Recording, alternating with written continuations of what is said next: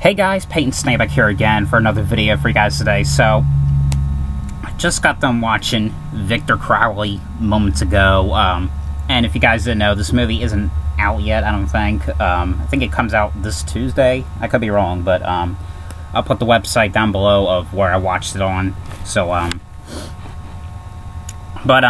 case you guys didn't know, this is part 4 of the Hatchet series. So let's get into the review, shall we? So, if you guys aren't familiar with the Hatchet movies, I'm going to review a little bit of what the other ones are about.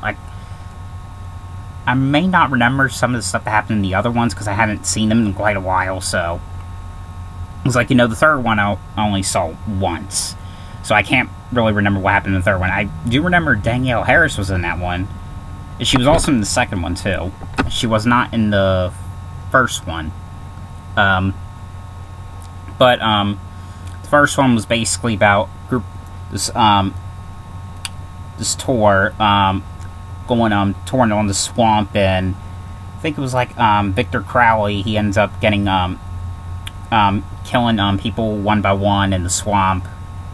If you don't know who Victor Crowley is, it's basically he was born like it was sort of like Friday the 13th in a sort of way. He was born with a deformed face, and his father, which is played by Kane Hodder, who did play Jason in Friday the 13th Part 7, 8, and I believe Jason Goes to Hell. Takes care of Victor Crowley. One day these kids, they're these kids who try to do a prank on Victor, and the prank ended up going wrong, and they set the house on fire. And right when the father comes home, he tries to get his son out, Victor, by using a hatchet to because he was living in this like wooden like cabin, and he accidentally kills Victor. And I can't really remember what else happens in the first one, because like I said, I hadn't even seen parts 1, 2, and 3 in a while. So I remember the second one. It was like a continuing sequel to the first one. Danielle Harris coming out of the lake after, events happening from the first. I think she was trying to find out who she was, I can't remember, really. I can't remember what happened in the third one. I think, what was his name was in it? Zach Galligan from, Waxwork and the Gremlins movies. He was in that one. Alright, but this one, out of 5 stars... I give this one a 4, because I actually really like this one.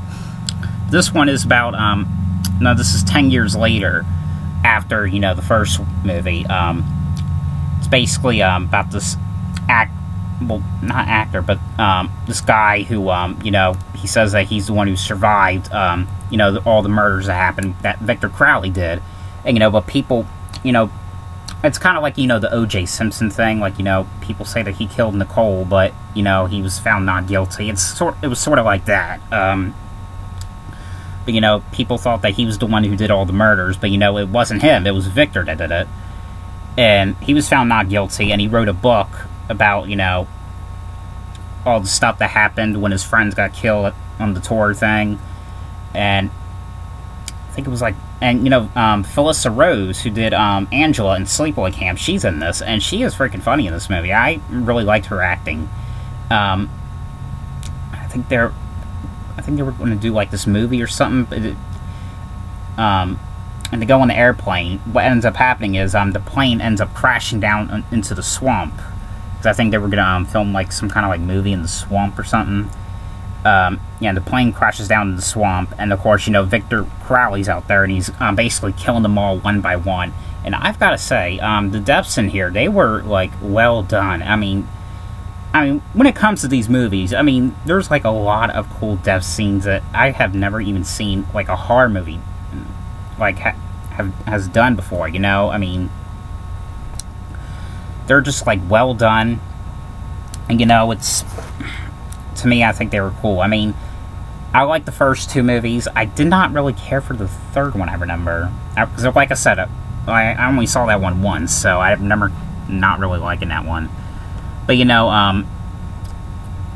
but yeah, it's basically, you know, the people are stuck on the airplane, and, you know, they're trying to figure out how to get out and how to survive and not get killed by Victor Crowley.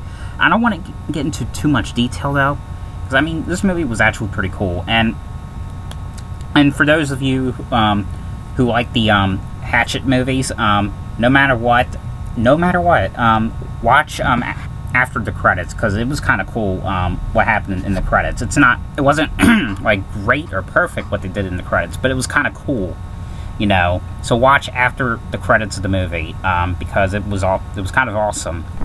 But yeah, 4 stars is what I give it, because I actually kind of liked it. It was entertaining to me, in my opinion. But anyway, guys, I hope you guys enjoyed this video. Thanks for watching, and I'll see you guys later.